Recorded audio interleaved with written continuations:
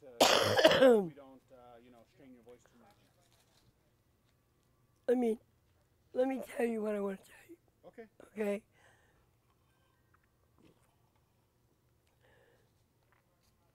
The police came here 3 different times. Okay.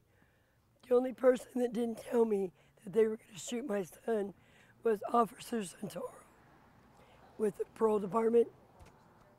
He never told me that. He just said he wanted to get him off the street. The other ones both threatened me on shooting my son. They said we're going to shoot him. And then one of them said we're going to kill him.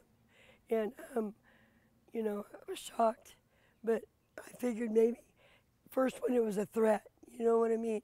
Just so I'd tell him where he was, which I didn't know. But after the second time and then the third time, I believed him. I believed that they were going to do that. So then when you had heard he had been shot by police, what was your reaction to that? That they did what they said they were going to do. You know what I mean? And the coroner's office came here and told me, and the way they told me was, I said, did you pick my son up? And they said, no, it's worse than that. And I said, I didn't understand.